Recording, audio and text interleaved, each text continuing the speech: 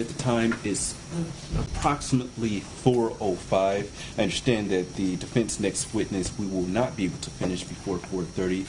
With that being said, as counsel is aware, I have my criminal call on Monday, and so I cannot pick up this case on Monday because I have other matters that the court must attend to. With that being said, I will see you all on Tuesday morning at 8:30 a.m. With that being said, is there anything else we need to address for the record? There. Thank you.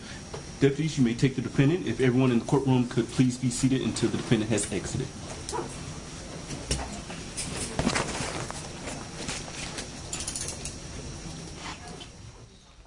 And we're coming back now to studio. That appears to be the end of the day for this Miller hearing. It's day 2 for the Oxford shooter to determine whether or not he will get a life sentence without parole.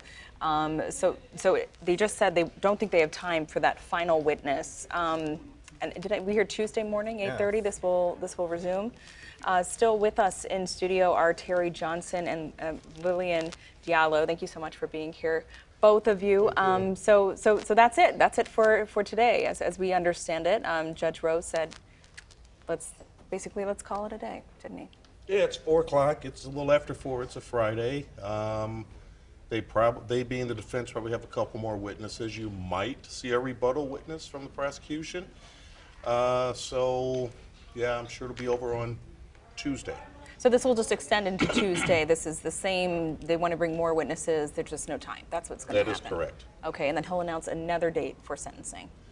Right, and that sentencing will be the finality. So he's not going to say, hey, this is what I'm going to do, and then we'll have the sentencing. It will be the finality where any victim, as we've talked about before, who wants to testify, et cetera, will get to do that, and then the judge will announce the fate of the shooter.